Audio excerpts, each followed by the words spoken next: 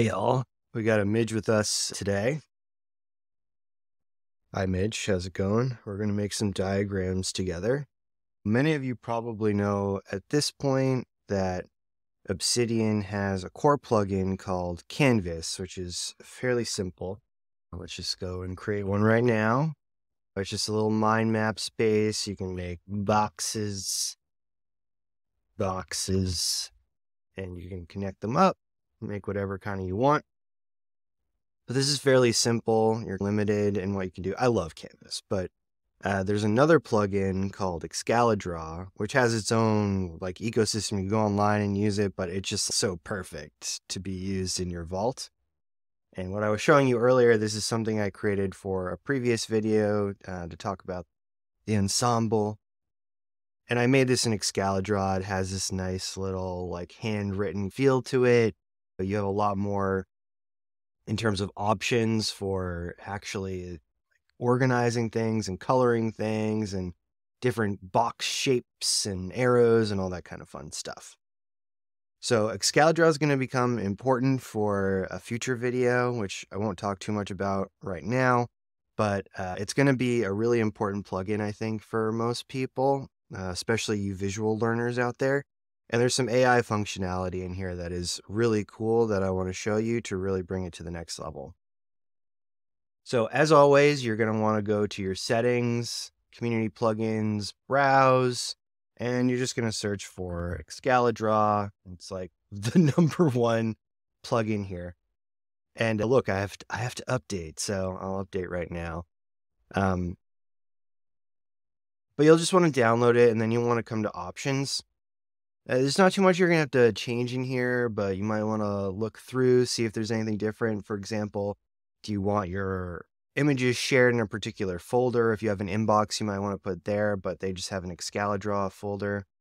Blah, blah, blah, blah, blah. If you want a template, you can have a template there.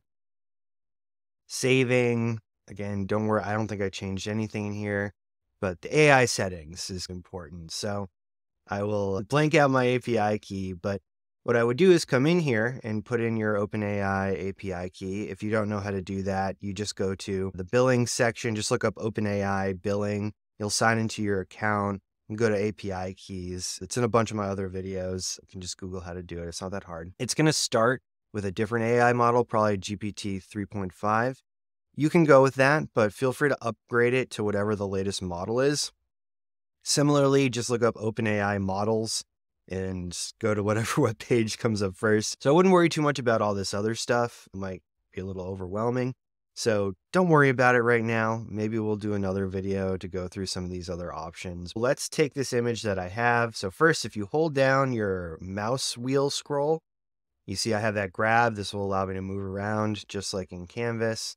And then if you scroll up or down with your mouse, it's going to go up or down. And then if you hit Control and scroll in or out, or I guess Command for you Mac users, you'll come in and out. And so that's just an easy way to navigate. And then we have my image here. So all I've done, you can take your image, your different shapes up here and just bring them in.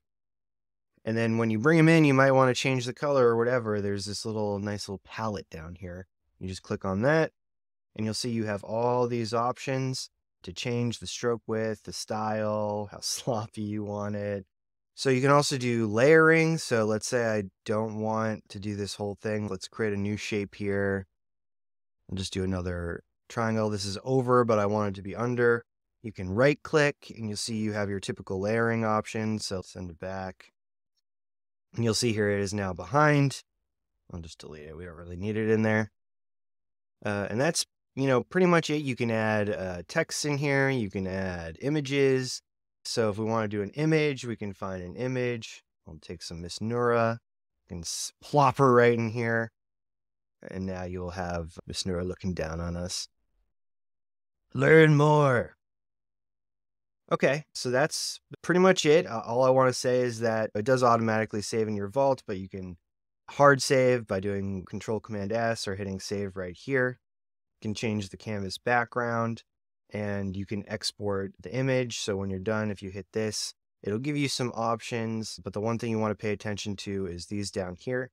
you're probably going to want to do a PNG. SVG is like vector size, so if you are going to need to blow this thing up to a huge height so it doesn't get pixelated, you're going to want to do an SVG. Or you can just save it to a clipboard and copy and paste it wherever you want.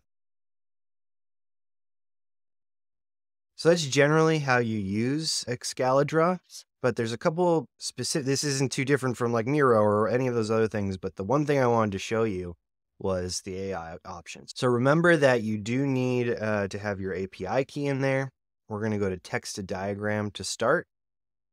And here we're just going to say, let's think of a process such as making a peanut butter and jelly sandwich.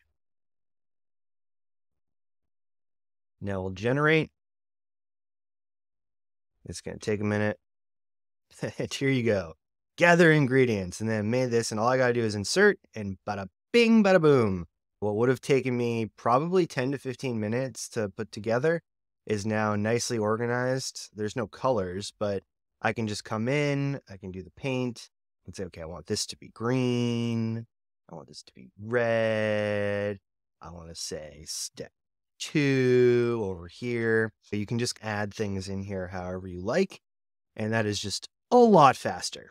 So obviously, like any type of AI thing you're doing, it's probably not going to come up with exactly what you're looking for. The more detail you give, the better. Thank you as always, chatters. I hope you learned something new and excited to see what kind of diagrams you come up with.